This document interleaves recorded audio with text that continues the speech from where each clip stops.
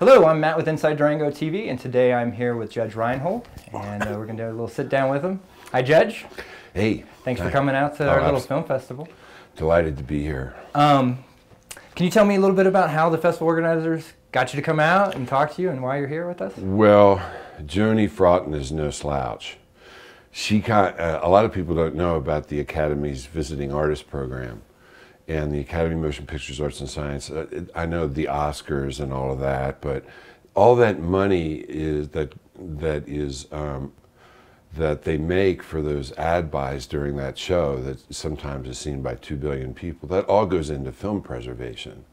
And they strike new prints sometimes from movies that are on celluloid that are just turning into dust. Mm-hmm. And so they're really the Academy is certainly about the Oscars, but that's how they infuse their main concern is film preservation. They also have a visiting artist program to celebrate and support film. So they will fly you for festivals that don't have an airline sponsor, and that's kind of crucial if you want to grow. Mm-hmm. It's hard sometimes, but they'll fly you for free, and under the banner of the Academy. And Joni found this out, and so she flew me in. But the condition is I got to show one of my films. That's not my condition, that's the Academy's. And then I just have to talk a little bit about what the Academy really does. So I'm a guest of the Academy, but I'm also a guest of the Durango Film Festival, because once the Academy drops me off at the airport, I'm on my own. Right. So then Joni picks me up, and so that's how it works. But what's really great is that a lot of people don't know about the Visiting Artist Program. You can have really, really great people come and bring a movie for free, for no airfare. So, yeah, I was totally unaware of that. Yeah. That's awesome. I don't know why they don't promote it more about it. Yeah, well, very interesting. Well, and you brought Fast Times with you? Is that the film that you're going to be screening for the Academy? That was the request. Okay.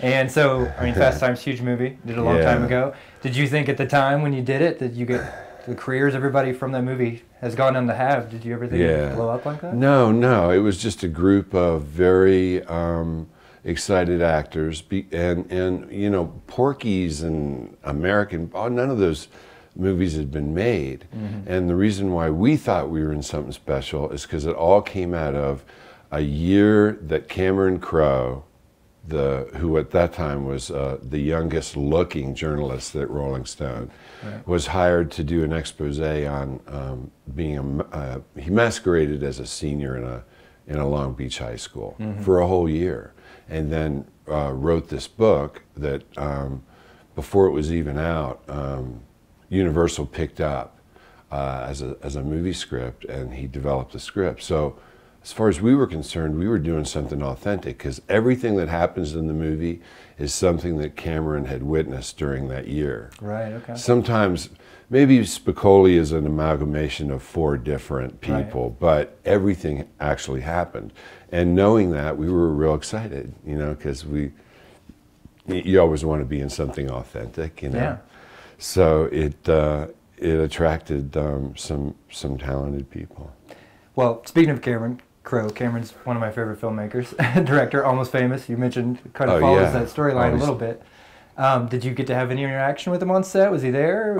He was so delighted. Cameron was so delighted with the casting, and that made us feel so good. Yeah. You know, and he was just delighted. Right. He was delighted with how things were going. He couldn't have been more supportive, and he regaled us with stories of great rock and roll stories where he was able to travel with bands that no other journalist was able to travel with, because he just looked like a kid. Right. And so Led Zeppelin would take him under their arm and stuff. So he was full of stories, and he did some writing, some punch-up work when we needed it. And it was great. And then to kind of spill the beans, most people know his girlfriend, Nancy Wilson, who is considered, a lot of people don't know, one of the finest guitarists, male or female, in the business. She's the cute blonde that pulls up next to me on the road. Oh, really? In the Corvette. And it was right before they got married. Nice. Yeah. That's awesome. And speaking of Fast Times, do you have a favorite memory from set? Anything particular happened that just stands out to you, or? just not being able to wait to get to work. Right. You know, feeling that we were doing something special. Yeah. And that Cameron gave me the license to come up with lines when, like, a line I'm proud of, it's become kind of iconic, is when Spicoli won't put his shirt on in the restaurant, and I say, you see that sign, you know, learn it, know it, live it, you know. Well, Cameron had left me with, he wasn't there, and he left me with some dead space, so I had to fill it, right? And people remember that line, so it's kind of fun to have been allowed to have my own input and have it live on. But the wildest thing is that Universal has just recently re-released it for a limited theatrical release, and not just midnight shows. And I'm just amazed by that, because it's multi-generational. Yeah. I don't think it's dated as much as other movies, other 80s movies are dated. It's basically going to school, being obsessed with sex, and how to make some money after school. Right. And that hasn't really changed. No. And so they re-release it almost every year on DVD, but to give it a theatrical release again, of course, huge. I don't get a penny, you know. But somebody says to me, well, man, 73 cents, you know, it's like 1981, I get a residual check for 73 cents, and somebody says, sell it on eBay for 200, man. I said, it's too cheesy. That's a little cheesy. It's a good idea, though. I know, but if you're ever that hard up. Yeah, right. Well, great. Well, I want to move on from that, and we briefly talked about it before we started, but I went to North Carolina School of the Arts. You were talking about, you did a summer session there. Can you talk to me a little bit about how that shaped you as a performer and kind of where you became? I was working at the Burt Reynolds Dinner Theater, you know, and which was really great, because even though it's a dinner theater, we had some terrific. I saw the great character actor Vincent Gardenia and the great Julie Harris, who died recently, do Death of a Salesman. I mean, it was not dinner theater fare, you know, but they were terrific productions. And it helped me get real serious about saying, gosh, I think I want to do it.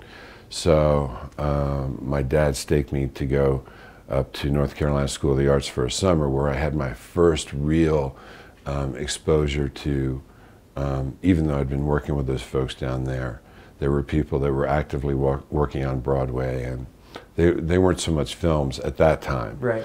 But it was a very important summer for me. Yeah. You know, we did Sam Shepard plays, we did stuff that I'd never find at the Burt Reynolds Dinner Theater. Right. So it was a chance to really be challenged.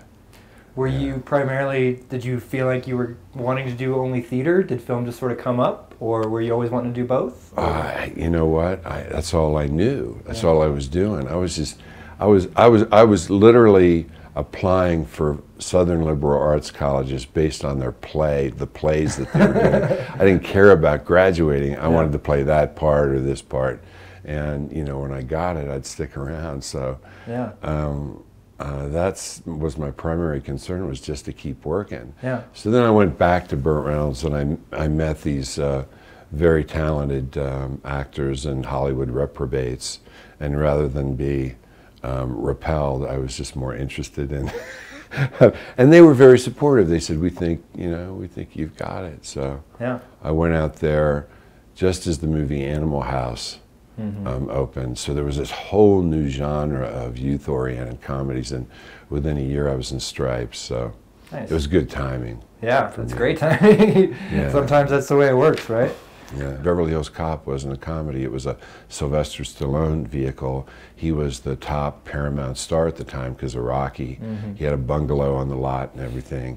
And it was a story of a cop from the wrong side of the tracks that comes to LA to avenge the death of his friend, meets a young rookie who gets brutally murdered, and that in the third act makes Sly even more vengeful, right?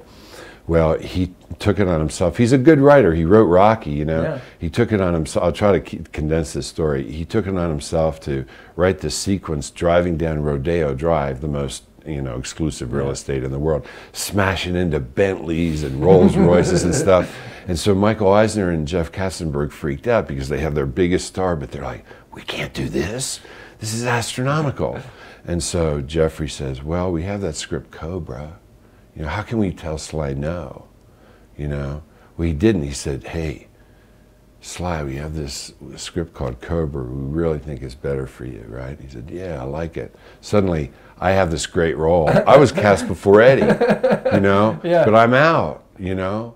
Who's going to be in it? And suddenly I was in an Eddie Murphy movie, but it wasn't a comedy. Yeah. So we had to rewrite ourselves through. Wow. That was a little unnerving. It wasn't for Eddie because that was his thing, but the stuff with my partner John Ashton and I in the car on the stakeouts, we improvised that stuff. And then Sam Simon came in, who later created The Simpsons, and he was our punch-up guy. So we'd work every morning to make it a comedy as we went along. So it was an action comedy, Wow, that's interesting. I didn't know that. Yeah. Well, you've been in the industry for about 30 years or so, roughly. Can't lie about that. How have you seen it evolve to the days of big studios and strictly TV to now the internet age and a lot of smaller indies coming out? Can you talk about that? Evolve or revolve? Yeah, it's a transitional time. It's a difficult time. It's like the Wild Wild West. The studios are making such fewer movies because they're interested in big global releases. So you're going to open they want to open in Shanghai, New York, Moscow, Paris the same day. It cuts down on piracy. But the budgets are astronomical, and then they pay twice as much to advertise. So there's less movies being made studio-wise. But because of pay-per-view and video on demand, they need content. They can't sit around and wait. So for independent producers, it's a better time to make a deal because they really need content. So if you have a good movie that has the talent pool's out there because they're making fewer movies. There's more people available to work. So if you write a really good script that's going to attract talent, you can get a deal. So that part's good. You know, but it's gone are the days when I was coming up. There was a lot of German money infusing the studio system. They were just making more movies. You know, the typical budget was, I don't know. Well, Beverly Hills Cop cost like $15 million, maybe 20. You know, think of what if we do Beverly Hills Cop 4 with Jerry.